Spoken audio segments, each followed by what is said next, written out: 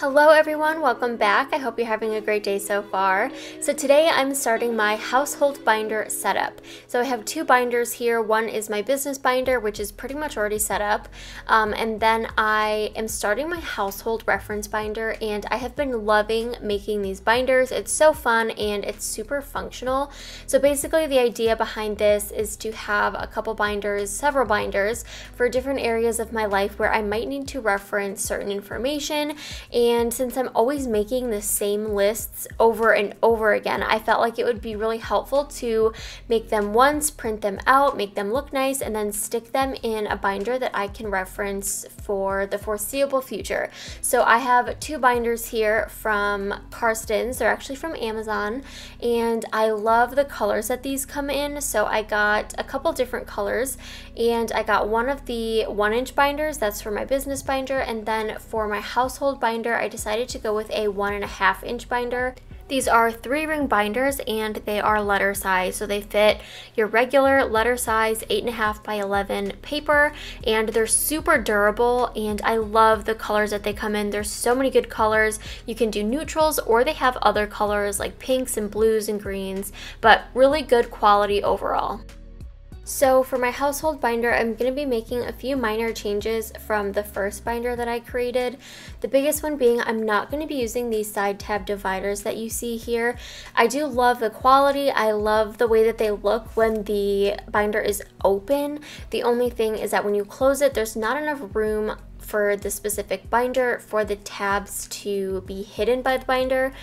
They stick out and it really kind of bothers me. It's not enough where I would throw these tabs away and not use them. This is supposed to be functional, so I'm keeping them in here when the binder is open. It looks really nice, and I like having these tabbed sections, especially for my business binder.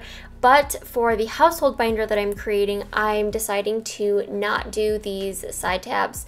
Instead, I'm going to do some DIY top tabs using my page flags, and I think it's going to look really nice, and it's still going to give me the tabs, but just in a little bit of a different way. I love the dark brown color of this binder. I think it looks so nice and crisp, especially with that white paper. But I just went ahead and made a cover sheet just to kind of have something to open up to when I do open up the binder, just as a little cover page. And then I already have a few things in here, and the whole idea with this household binder is to have a place to put all of my lists or things that I want to reference. So for example, in here right now I have my birth chart, and it's not something that necessarily goes with the household, so I think this is going to be more of a household / personal / just me binder of things that I want to reference, because I doubt my boyfriend is going to be using this binder. It's probably just going to be me. So I made a bunch of different lists that I make on a regular basis, and instead of making those lists over and over and over again, I just went onto Canva, made my own versions, and then printed them out, and I'm going to stick them in some page protectors. That way I can always reference them without having to rewrite the same list over and over and over again. And I also wanted to have a place to put things that I just want to reference. So for example, my birth chart. I've printed it out multiple times, and over the years I've either thrown it away or lost it or just misplaced it. So I've had to reprint it a few times, and I tried to look for it the other day and I couldn't find it. So I decided, okay, I'm just going to print it, put it in some page protectors, I'll put it in my binder towards the back, and that way I know where to find it. But if you want to try making one of these binders, you can put whatever you want in there. I'm still kind of deciding everything that's going to go in here. So for now, I'm thinking it's going to be my cleaning lists, chore lists, seasonal things, anything that I need to note about our apartment, important contact information like maintenance, emergency numbers, just general numbers and information that I need for different places in my area. So anyways, I went ahead and added those pages into my page protectors, which I got on Amazon, and now I'm going to make a couple of labels. So I want to label the two sections that I have in here for now, which are household and personal. So in the household, I have like my cleaning list and tasks, and then in personal, I'm having some health related things and some goals that I've set for myself, just so I kind of have a place to put them. I'm thinking of putting my dog's information in here too. They have so much paperwork though. I feel like they deserve their own binder just with all of their vet records and everything that I've already gathered for both of them. It's kind of a lot. So I'm deciding whether or not to add that to this binder, but for now it's just going to be household and personal. So I'm making 2 labels, printing them out on my Brother P Touch label maker. I believe you can get this on Amazon. I got mine from Office Depot, but I believe it is linked in my storefront and I'll have a link for it down below. So I'm just printing those out and I'm going to cut them down a little bit just so they fit better on the task tab, and then I'll go ahead and label the 2 sections.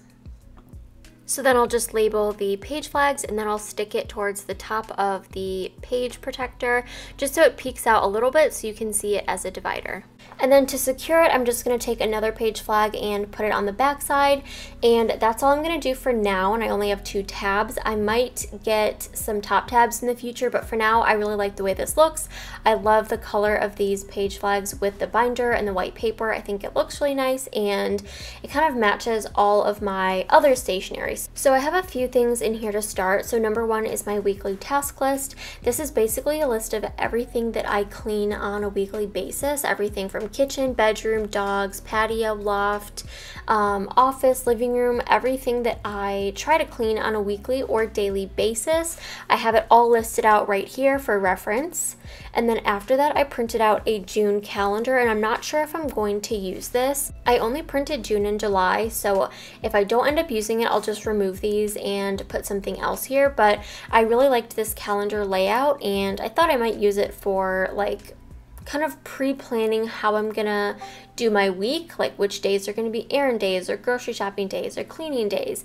But I also think this is a great way to have a shared calendar. I know not everyone likes to share their digital calendar, but you can share your calendar with your household and have everything in one place, which can be really helpful, especially in a multi-generational household. If grandparents or parents are picking up kids and trying to sync bus schedules and camp schedules, it can be really helpful to just have one place to go for your calendar.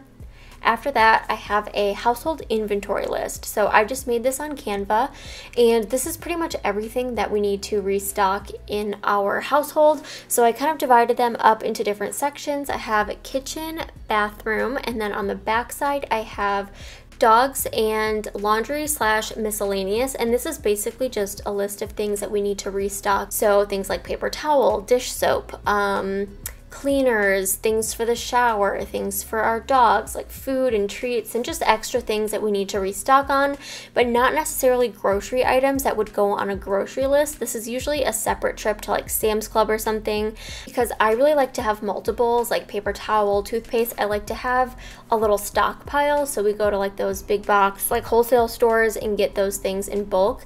I love doing that, so I just wanted to make a little inventory list for that. After that, I have a health plan. This is my personal section, and this is just kind of some guidelines of what I want to focus on for my health and wellness and just my overall goals, habits, routines, and things like that.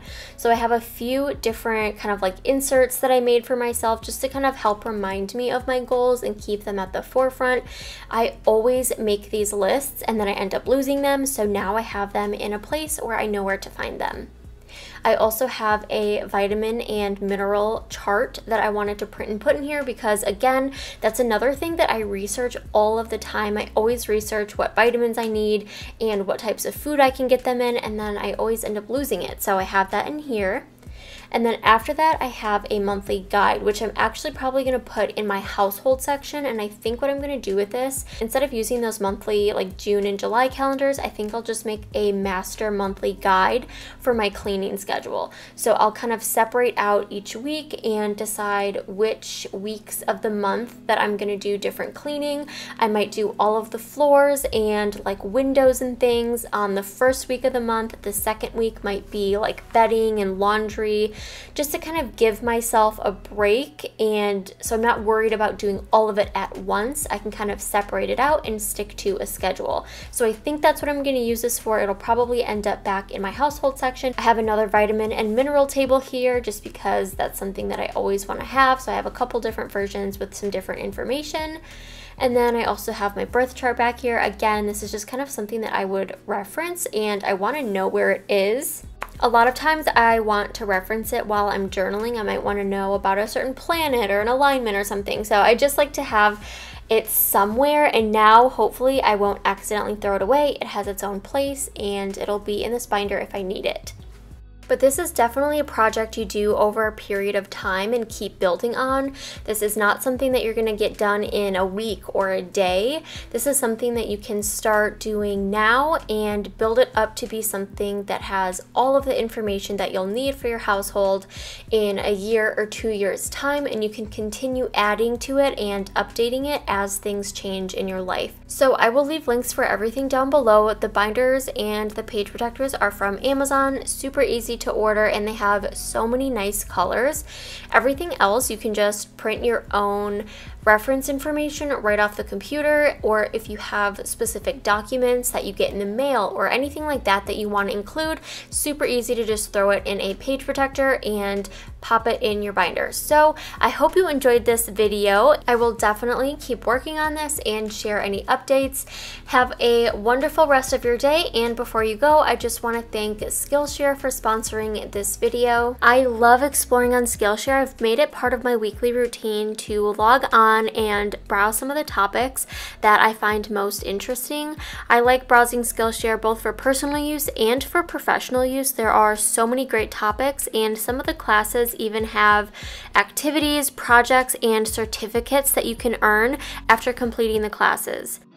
No matter what profession or career field you're in, communication is always one of the top best skills that you can have, and I found this learning path that I found to be really helpful. So the first class is all about effective communication, and this class is taught by Claire Liu, who is a CEO, and she gives you 5 best practices for remote teams and some really good communication skills and things that you can put into practice both at work and even in your personal life. The second class is Communication Framework for Inclusive Company Cultures. The next class is Give and Receive Effective Feedback. Next is Building Trust with Your Boss. And finally, the last class in this learning path is Persuade Through Presentations. And I found this to be really helpful if you are a visual storyteller. This gives you some really good tips to make your point and communicate more effectively. There's so much more to explore on Skillshare, and the first 1,000 people to join with the link down below will get a free 1-month trial so you can explore Skillshare premium classes and learning paths.